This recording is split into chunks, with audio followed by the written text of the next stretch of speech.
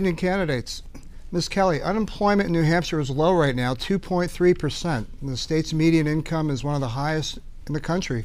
Why should Granite staters want to fire Governor Sununu when things appear to be going quite well? Thank you for the question. Well, the economy is not working for everyone. Unemployment numbers may be going down, but wages are not going up to keep up with the cost of living. Our colleges, think about our colleges. We are #1 in the nation for how much it costs for a student, for their tuition to go to college, #1. We are also #1 for students in debt for our colleges. The economy is not working for them. We have people who are working 2 or 3 jobs just to put food on the table and pay the bills. We also have our families looking for affordable housing, and property taxes keep going up. So the economy is not working for everyone. There are 44,000 children in our state who are food insecure, which means that they worry about where their next meal is coming from. As governor, I want to make sure that every child has a breakfast in the morning when they start school, and I want to build a New Hampshire that works for everyone and not just a few. And Governor, while the economy does appear to be strong, it's not perfect. According to some recent numbers, 1 in 4 students in New Hampshire qualifies to get free or reduced lunch at school. How is it that there's this much economic disparity in the state? Well, again, we are in one of the most robust economic times that we've ever seen. Consumer confidence is at an all-time high, and you noted wages are higher than they've ever been. Wage growth in New Hampshire is higher than almost anywhere else on the East Coast. That's something to be very proud of. We have the lowest poverty rate in the country. The lowest poverty rate in the country. We've created economic prosperity, not just for businesses, but that trickles down to individuals. It trickles down to more money in their pocket, a better quality of life for them. We've seen more money invested into everything from nonprofits to charitable organizations. The economy is really cooking. More than 15,000 people today, more, are working than just last year, more than any other time in our state's history. We have 20,000 available jobs, so there's lots of opportunity out there, high-paying jobs. So again, you don't just take that for granted. We've really created a system and a dynamic that is more customer service friendly, that puts individuals and businesses first and allows them to thrive. And Governor, speaking of workers, last week we spoke with the owner of a restaurant called 900 Degrees Pizza, which has locations in Manchester and Epping.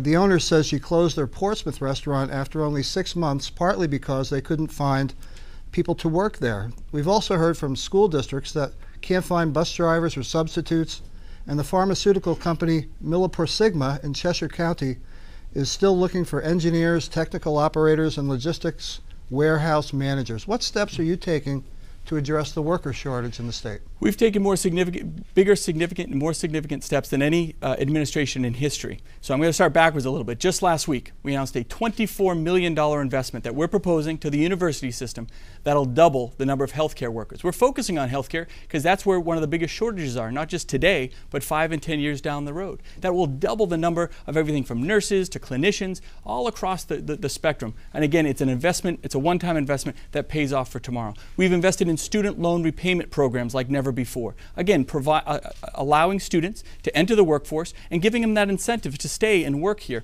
whether it be in high tech or in nursing. I created the Governor's Scholarship. I'm a big believer that at the age of 18, a diploma is wonderful, but we need to make sure that our students have workforce-ready skills on day one so they can enter the workforce ready to go, or they can go to community college or the 4-year college. But the point is that we have to let students design their path forward. We're investing in our career schools, our career and technical schools, $30 million of investment there, again, to really make sure that the students have opportunity while they're still in school, so when they hit the ground running at the age of 18, again, the choices are there for them to remain in New Hampshire.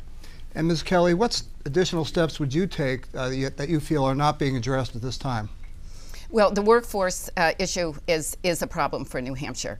We have our young people who are leaving our state because they don't see opportunities, and we have businesses and industries who are crying out for a workforce. So education is what we need to focus on.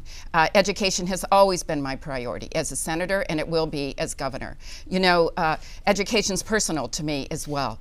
At one time in my life, I was a young single mom with 3 small children, working my way through through college so that I would have opportunities and to open up doors of possibilities for my children as well. I know the challenges that working families face, and I know how important it is that we invest not in giving tax breaks to the 3% of the wealthiest corporations, but that we invest in education, job training, and making college affordable.